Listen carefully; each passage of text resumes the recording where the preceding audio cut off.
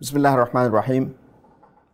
Her Excellency Sheikh Hasina, the Honorable Prime Minister of Bangladesh and Chair of the Climate Vulnerable Forum, distinguished heads of state and government, His Excellency former President and Speaker of the Maldives Parliament, Abdulla Shahid, the CVF Thematic Ambassador, His Excellency Antonio Guterres, Secretary General of the United Nations, Ministers, distinguished guests, ladies and gentlemen. On behalf of President Ibrahim Muhammad Saleh and the people of the Maldives, I congratulate you, Honorable Prime Minister, for assuming the role of the Chair of the Climate Vulnerable Forum. I also wish to extend greetings and sincere good wishes to you and the people of the Bangladesh. Your vast experience and exemplary leadership of Bangladesh on climate-related issues would be invaluable in advancing the work of this important forum. Let me also take this opportunity to congratulate former President of Maldives and current Speaker of the Maldives Parliament, His Excellency Abdulla Shahid, for being appointed as the Climate Vulnerable Forum Thematic Ambassador for Ambition. The government of Maldives is delighted and proud to see such an eminent personality from the Maldives being appointed to this high post. We have no doubt that given his leadership on climate change issues globally and within the Maldives, he would be able to bring much needed impetus to the work of this forum. Excellencies, emphasized that action is required by all countries, and we expressed our determination as vulnerable states to demonstrate leadership on climate change. This was the message echoed by the world's most vulnerable countries at the first Climate Vulnerable Forum in Mali, from where I join you all today. 11 years later, we renew our call for scaled-up ambition to tackle climate change by submitting stronger and more enhanced NDCs and reducing emissions to keep the global temperature increase within 1.5 degrees. The outcome of this timely and important event must be bolder and more ambitious climate action. Excellencies, we welcomed the decade of action after much anticipation, having made advancements in achieving SDGs and progress in fulfilling our commitments in the Paris Agreement.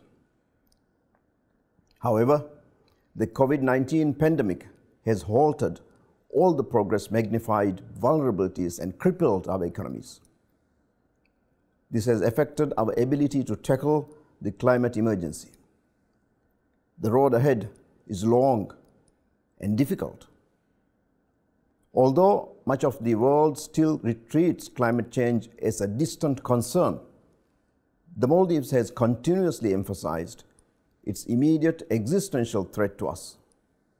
Other small island states and coastal communities face the same. Our highest land elevation is 1.2 meters, and 98% of our national territory consists of the ocean. Sea level rise, unpredictable weather, and other environmental phenomena caused by human activity will seal our country's fate to that of the history books. This, Excellencies, is our lived reality. This is not acceptable. At the national level, we are doing all we can. We have also partnered with like-minded countries, as well as private sector and non-governmental organizations that share our goals and concerns. Excellencies, despite our sincere efforts, our forceful moral example, we simply cannot do this alone. Climate change does not recognize borders and does not discriminate. As we look forward to COP26 in Glasgow next year, We must continue to walk the talk. We in the CVF continue to stand out due to our willingness to match our words with meaningful action, despite our many limitations. The time to do better has long passed, and the time for more ambitious action is right now. However, this ambition can only be realized with access to adequate, predictable, and sustainable finance. The share of this finance is far too less for the most vulnerable communities to climate change. This needs to change for the better.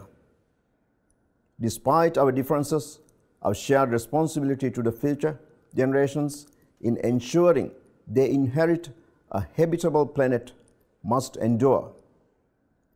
I'm confident that the CVF will play an important role in ensuring that our hopes, our dreams for a better world are realized. Our blueprint for survival and building back better is investing in a greener, bluer, and cleaner economy. Before I conclude, I would like to echo the words of President Salih in his statement at the Secretary General's Climate Action Summit last year. We are asking you to do better, to do more. I thank you.